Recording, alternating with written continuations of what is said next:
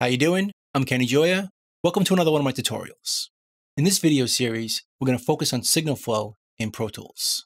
Signal flow is the path an audio signal takes from source to output, including all the processing involved in generating audible sound from electronic impulses or recorded media. Source signals could be anything, from drums, vocals, acoustic guitar, piano, pretty much any acoustic instrument, or an instrument that creates sound through the air. In those situations, we would use a mic. Other situations are for recording things like electronic instruments, like keyboards, electric guitars, and bass. These can be plugged in directly, or mic'd, or both.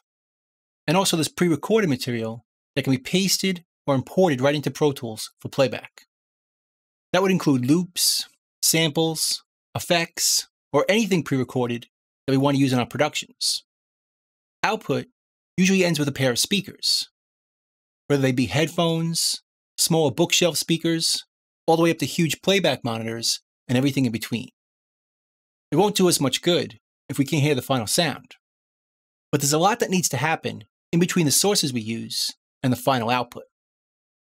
And if we're using Pro Tools, most of it is going to happen inside the software. So we're going to focus on that aspect of Pro Tools here. So regardless of the type of music or sound that you need to reproduce, learning signal flow is an important part of the process. Many people actually consider it to be the most important part. But either way, understanding where or how our signal flows will help us make better recordings with less distortion and will be the key component of troubleshooting any problems that can occur. So let's take a look at how signal flows through Pro Tools and how we can make the most of it. Let's go.